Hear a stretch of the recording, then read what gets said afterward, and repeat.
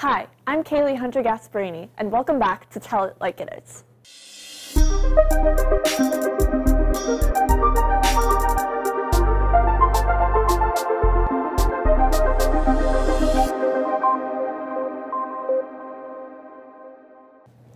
Senior activities are fast approaching, and with them, many complaints from the senior student body. The current plan includes a trip to High Meadows as well as a Red Sox game. The issue?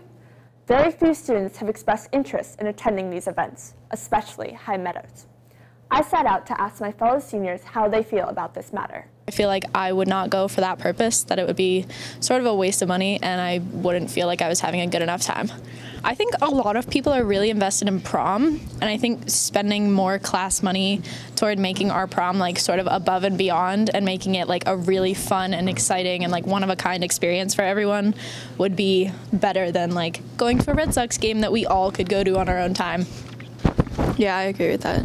Yeah, and doing that instead of us making us choose whether or not prom should be cheaper or more expensive. I sat down with Senior Class President Carolyn Jordan and Senior Class Advisor Mr. Gordon to find out where the class officers stand. Trying to gauge student interest right now and figure out whether or not it will be an option this year, just because if people don't want to go, people don't want to go, and it might be a fun trip for people to do, but again, we would rather put our funds towards something that students actually care about doing. One of the big things about student government or being a student is having your voice heard.